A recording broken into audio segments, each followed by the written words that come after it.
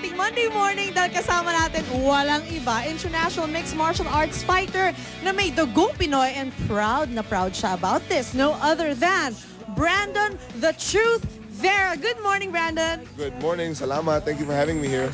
Ako alam mo, isa sa mga hindi masyadong alam ng tao napakagaling mo mag-Tagalog.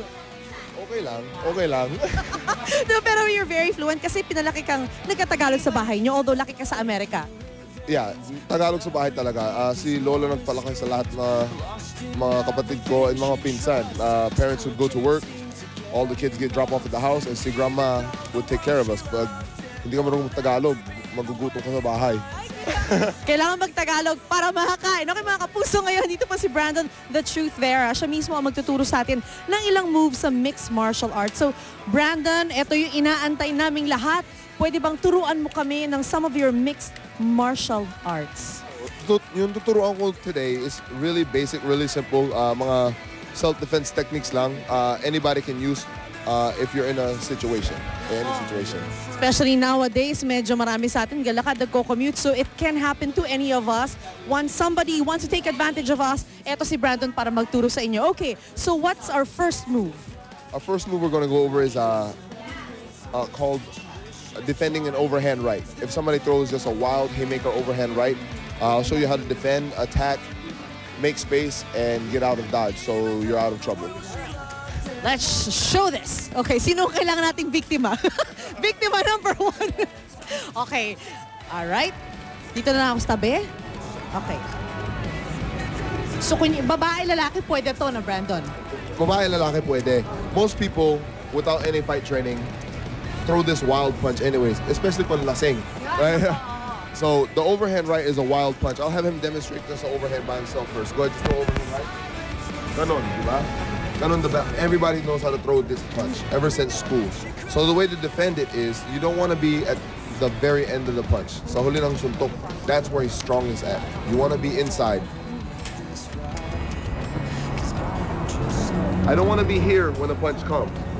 I want to be inside. I bring my arm up, my hand to my face, I come inside and crash. Okay. So papasok nga, dito ako.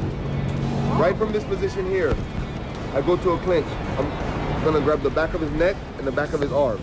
Wow. So gamitin ko ang tuhod ko sa rear leg. Off of my toe, nilagay ko diretso sa tiyan niya. Bang! Dito. Pagkatapos nun, I land, itula siya. Here, so I make space. Dito, you can either run or follow up, sipa sa ulo. Oh, okay. Pag ako'y babae, tatakbo na ako agad. Pati sa laki siya. Ganun nga. Sa babae, isa pa. Block, here, hold, tira mo dyan, another region. The low belt. Bang! Tulak. Oh, that's our first move. Alright. Gagawin ko bang fast move yun? One fast one? Atras lang ako, syempre. Teka, I don't wanna be hit, so dito na muna ako. Okay. One fast one. Alright, that's our first move na sigurado kung babayat ka at tumatakbo ka na ngayon, papalayo, pero that's great. Okay, so do we have a second move? We have a second move. It's called a push kick, teep, or foot jab. This move is just to make space between you and the person attacking you. And you should use this move if you want to avoid the confrontation. Alam mo talaga threat siya. Gusto kang banatan. You know he wants to fight you. You don't want to fight. You're gonna make space and run. You can use your lead leg or your rear leg. You gotta stand in a stance like this. You don't want to be standing like this. If somebody's confronting you, you don't want to be, you're off balance. Yeah. So just gonna pick a stance, it doesn't matter. Your lead leg is your faster leg. Your rear leg is your more powerful leg. We'll go over both. Don't lang mahirap dito. You have to practice target specific so you don't slip off side to side. And you need to make sure that you can find your distance. If he's there, he's here, then I try to use my foot jab now, he's too far away. If I use my rear leg, I'm still at the very end. I don't want him in too close, pasok, pasok.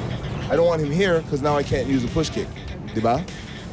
So as he's coming in, I lift my knee, put my ball of foot, and push him away.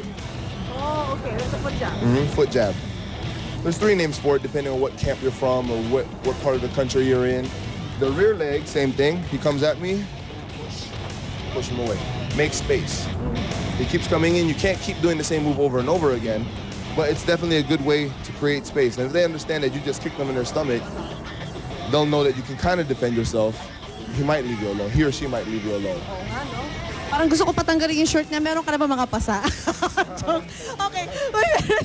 Thank you very much. And of course, thank you very much, UFC champion Brandon, the Truth Vera. Nga pala, Brandon, meron ka bang advice sa mga gustong pumasok sa UFC like you who want to be like you? If you're gonna pursue MMA, especially dito sa Pilipinas, mahirap talagang buhay ng MMA star. It's yung training mo mahirap, ang life mo mahirap. You don't go out, wala nang gimmick, wala nang inuman, wala nang partying. It's a full-time job. Mahirap talaga. Mahirap talagang buhay. And masasaktan ka. Maybe not all the time, but you're gonna get hurt. Handle that mentally, physically, and emotionally. Kaya talaga.